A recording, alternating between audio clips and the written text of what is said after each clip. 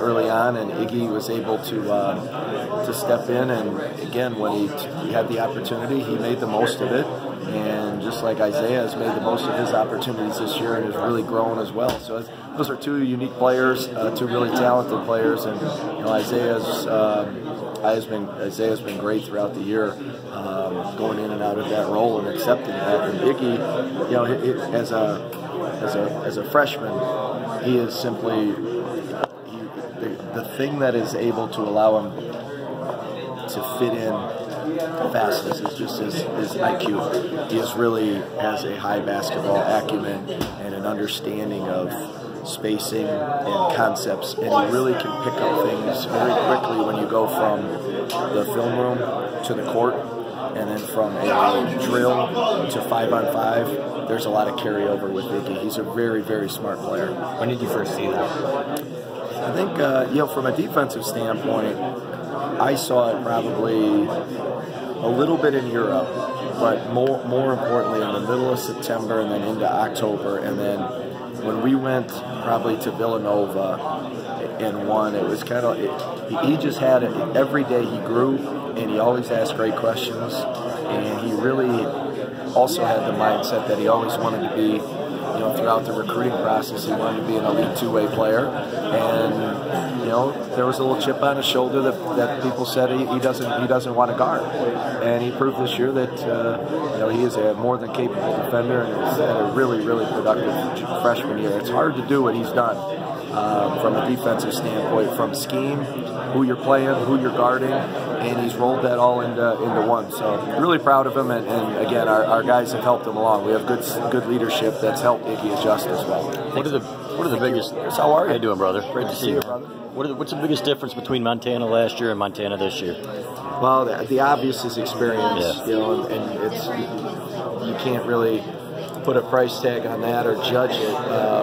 But overall, they just they're more an all-around skilled team. At any point, they can put 3 or 4 guys on the floor, sometimes 5, that can all dribble, pass, and shoot.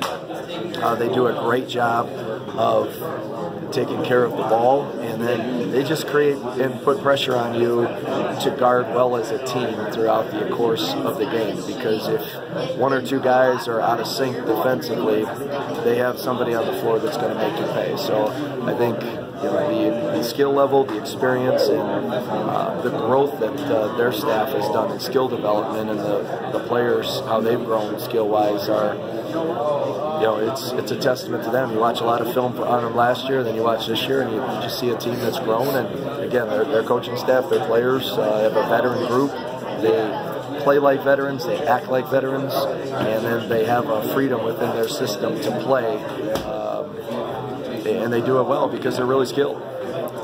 Luke, how did the coaching staff help the guys after Sunday kind of regroup and refocus for this weekend? I think we help our players by what we've done and what Coach B has established in the 12 years he's been here, is that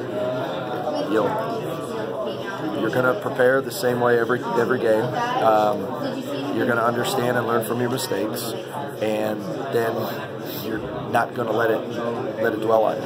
So at the end of the day, we watch our film, we make our adjustments, we understand, and we learn from a loss. And Coach has a great phrase. He always says, "You don't lose, you learn."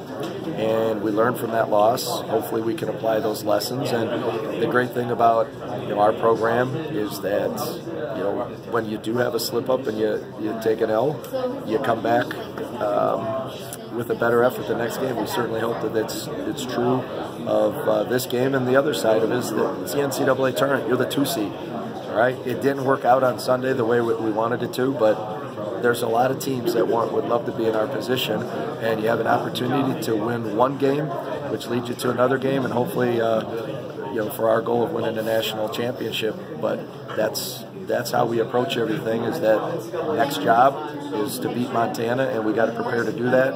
We learn from the Michigan State loss, and we move on. At what point did that do that? Well, last year they were on a month change winning streak, winning the Big Ten and everything. I mean, was it harder to get them in that, hey, we're the 2 seed, we're confident, we're on a roll still? Yeah, for sure. There was, we had that week off last year. It was a little different. But at the end of the day, it took a little bit of time just to get the mindset right. There's some disappointment there, obviously, dealing with the loss and that environment, obviously, in that type of game. So that's human nature and part of sports. But our kids are really resilient, and we're ready to go. And that is we're beyond that. We kind of flushed that out, and we're ready and focused entirely on Montana. You're number 1 in the country in defense, but you still get the sense that you're not satisfied. Would you ever be satisfied? No. Yeah. No, never satisfied. I think there's always ways that we can grow and as a defensive unit, and there's always mistakes you look at and say we coulda, shoulda, woulda, and you take those coulda, shoulda, wouldas and you turn them into film opportunities and then on the court discussions, and you hope to not make those mistakes again. But we have really good defensive players. We have a really good plan each and every night. We always, 3 coaches and our entire staff do a great job of trying to prepare as best that we can, and our players are really excited about learning it and about winning. So they know that our culture is based in part on some defensive effort, and we want to keep growing. So it's great where we're at, but you're only as good as your last game, and your next game is your entire focus. So we're excited about that. But the defensive part is, it's been good this year. It's helped us win some games, and we hope it can help us get 6 more. Appreciate it. Thanks, man. Yes.